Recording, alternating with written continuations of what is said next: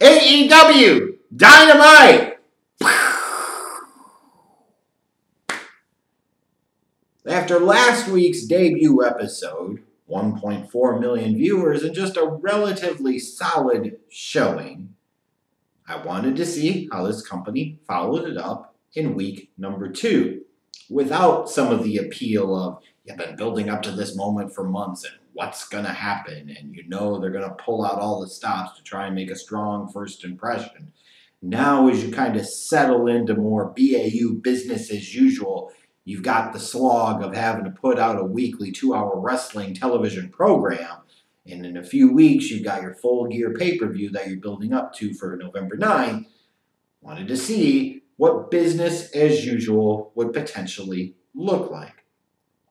And based off of what I saw tonight, initial returns, I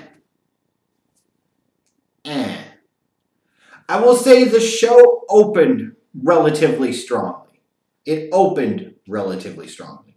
The tag match between the Young Bucks and Private Party, the crowd was really hot for, really hyped for, really interested in it. And while granted, this type of wrestling is not exactly my flavor, I'm a mark for fan reactions and engagement levels and so forth, and this at least had that.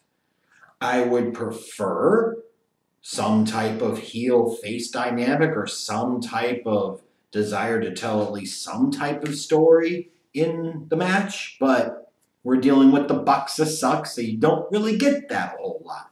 You tend to get a little too devoted to their spots and kind of stubbornly clinging to them. But in this particular case, at least I will say, the Bucks did good business. They put over the Private Party team. Private Party had a big showing. They had a big night here. This was kind of a legit surprise. You know, the Bucks were the top seed in this tag tournament, and they're out in the first round. And I kind of like the element of that you never know what's going to happen. And just because these guys are executive VPs of the company, just because they're big names on the tag team scene and in the independent wrestling world, doesn't mean that they're automatically going to be booked to win every time. You know, sometimes you could say, well, you book yourself to lose because you think it's the right decision, but it's really not. In this particular case, I think it made a lot of sense, especially what happened later on in the night. There are probably bigger and more important fish for the Young Bucks to fry here. You don't need to pound them into the tag title picture. You can always come back to that at any point in time. So in that sense, I appreciate the fact that they made a good call, did what was right for business, and we keep it moving. Then you follow that up with this Chris Jericho promo segment, and I'm still now trying to figure out what I make out of this inner circle faction. You got LAX, you got Sammy Guevara, and you got Jake Hager.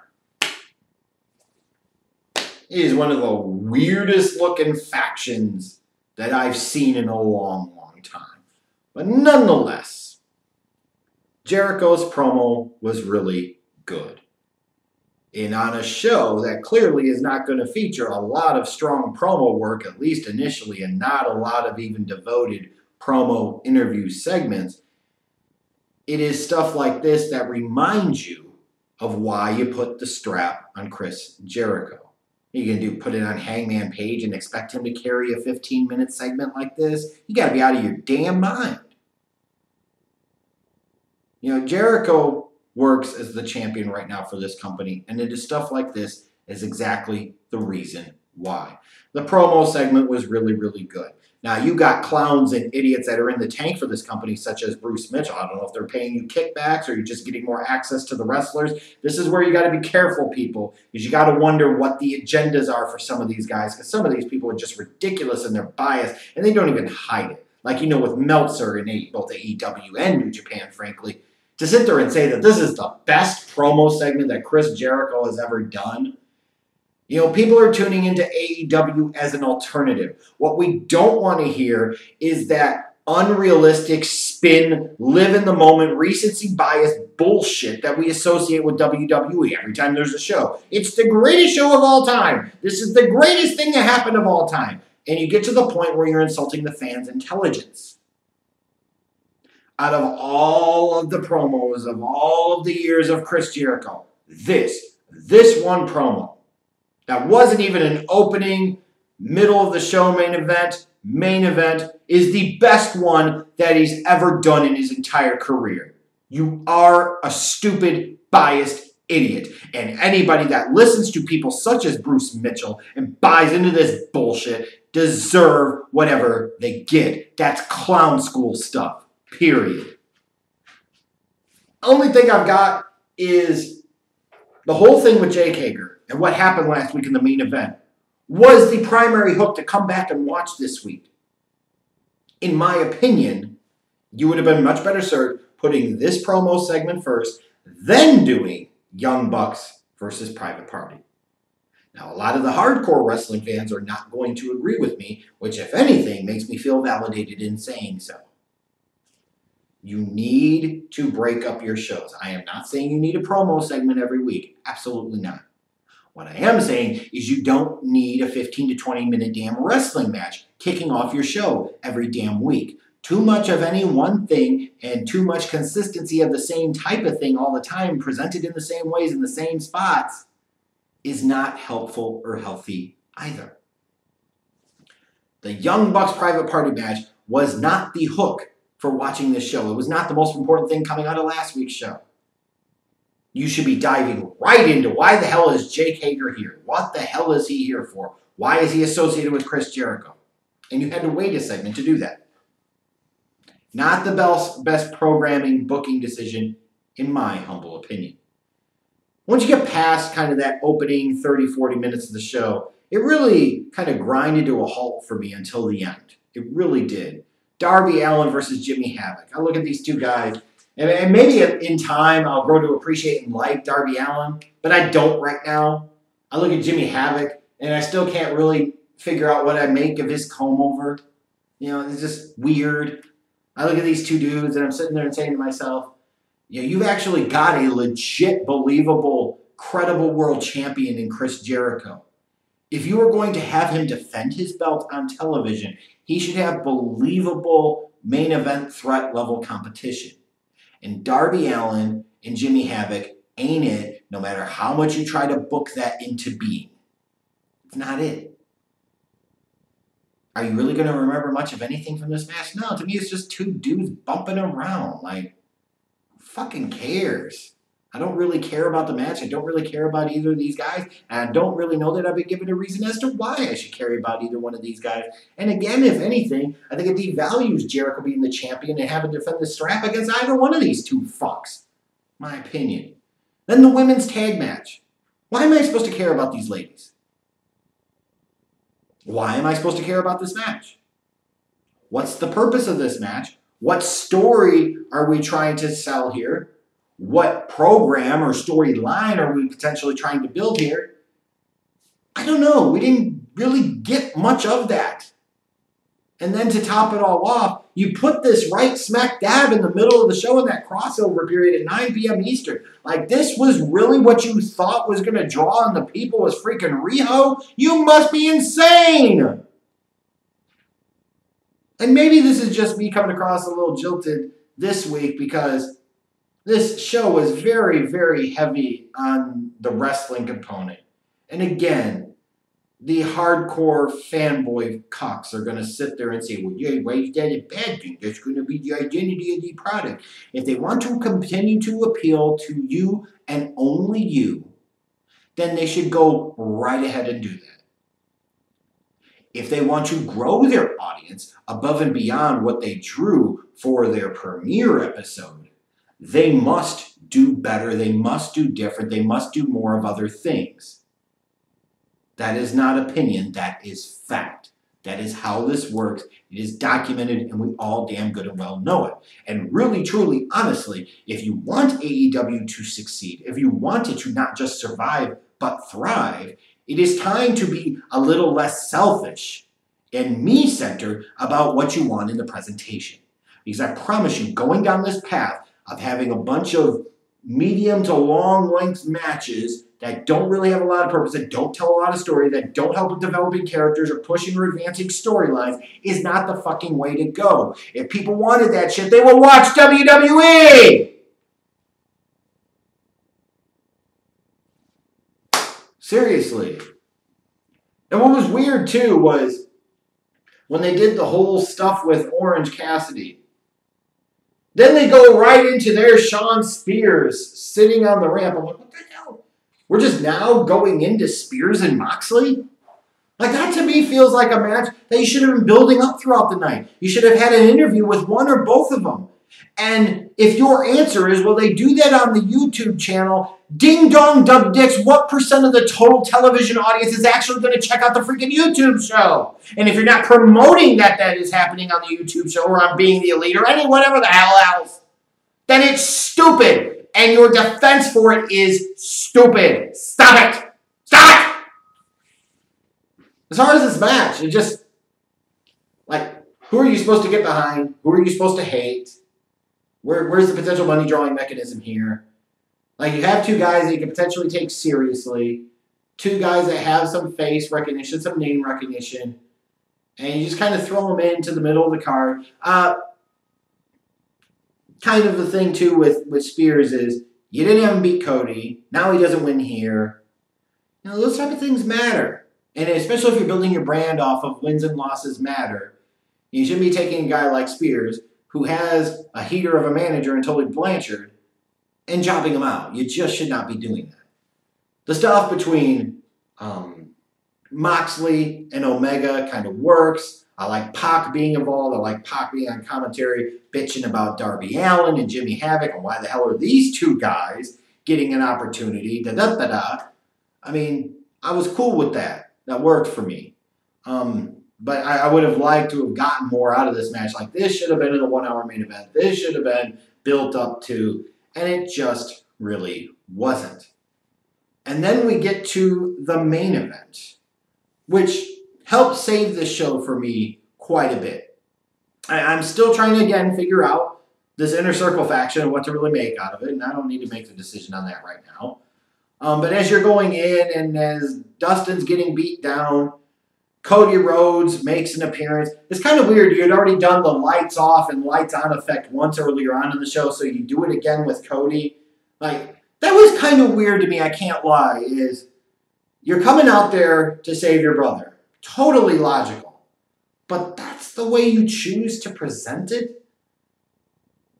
Like, does that really make sense? Is that something that people can really get behind and really believe? Wouldn't you be more concerned about saving your brother than hitting the freaking crossroads and stuff? Yeah, working the crowd, like, you know what I mean? He should have been bolting from the backstage area as soon as it happened to come save his brother. Like, to me, that's more believable.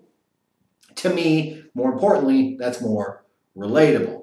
But as Cody Rhodes is getting beat down, here comes MJF. And I love the little tease with the chair as Jericho is and everybody is holding up Cody. Is he going to hit Cody? And then MJF attacks the Inner Circle, and the crowd goes crazy. And some people are saying, why would you do that to your top heel? I'll tell you why. I will defend AEW on this decision. Because at the end of the day, you are going in a certain path at some point in time. Sending MJF down the babyface path when this association with Cody Rhodes will make the inevitable heel turn mean that much more. Because now you have really started to convince people that he might actually truly be a babyface and somebody's supposed to cheer, and then bam! You yank the rug out from under him on November 9th or sometime afterwards, and you're off doing decent business for a couple of months. So that really worked for me. I don't like the cheap shot that they hit MJF with, but what are you going to do? I will say the Darby Allin skateboard spot was pretty cool looking to me. I'm okay with that. I like the fact that Jericho was talking trash at the end of the night.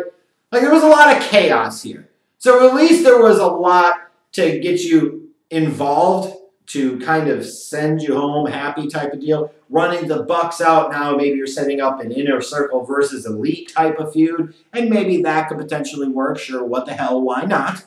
But the main event in general was strong. Not necessarily because of the in-ring action, because of all the other stuff that they did. I think you got to be careful going down that pike one too many times with the crazy, dusty, crash TV finishes. But still, a brand that's early on in its being, you're trying to plant the seed of, we need something big in the main event to kind of close everything out and give you a hook to force you to want to tune in next week. And to me, a main event like this at least does that, if nothing else. Whereas so often the case, again, to use the WWE comparison, you just don't get that. They will have the baby faces stand tall, and you're like, well, what the hell is the point of me tuning in next week? There is absolutely no cliffhanger element. There is no suspense. There is no surprise. There is no reason to care about any of this. At least doing stuff like this gives you a reason to kind of care.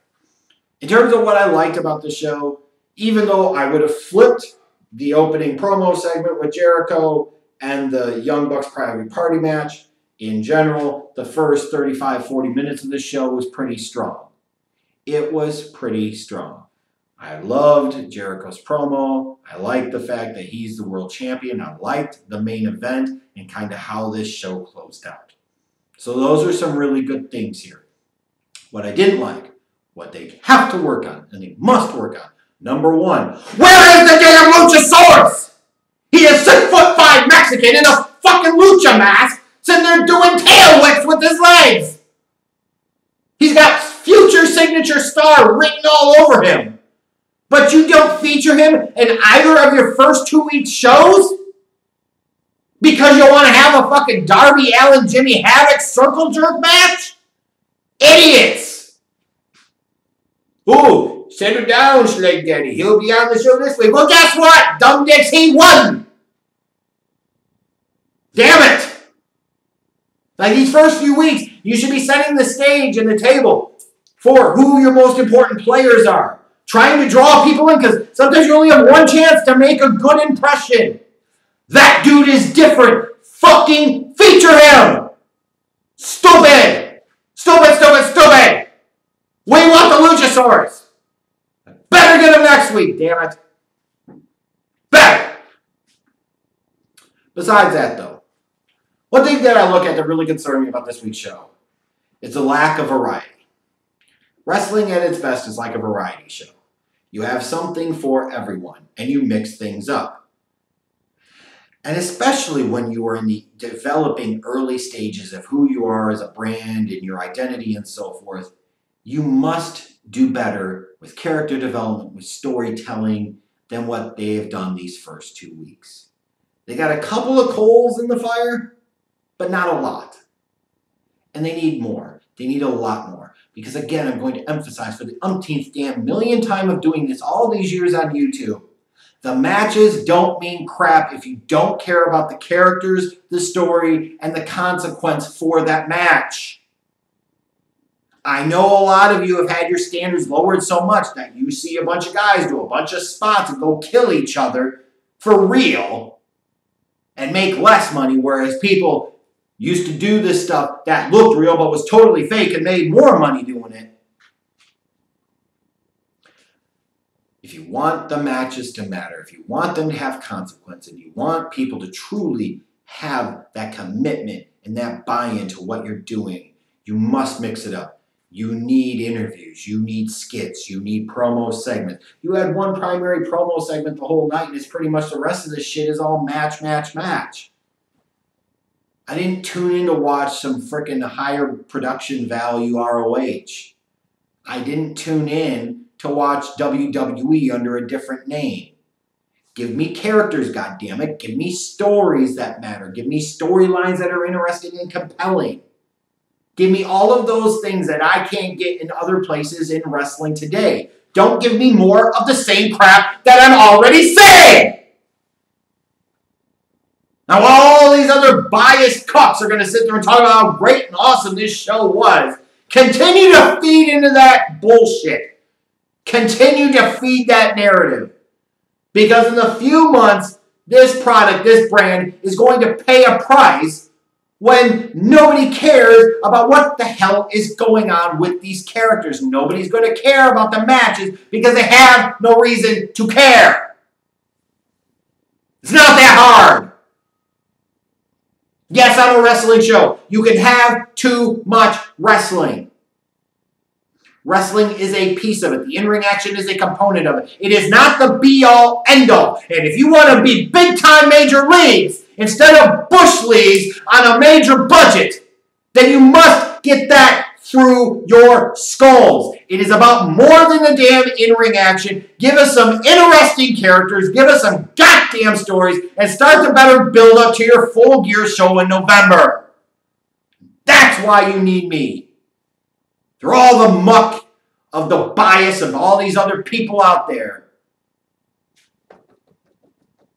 While I might be an angry wrestling man, OTRSCentral truly is not the wrestling show you want, just the wrestling show you need. Because sometimes you need a little truth talk.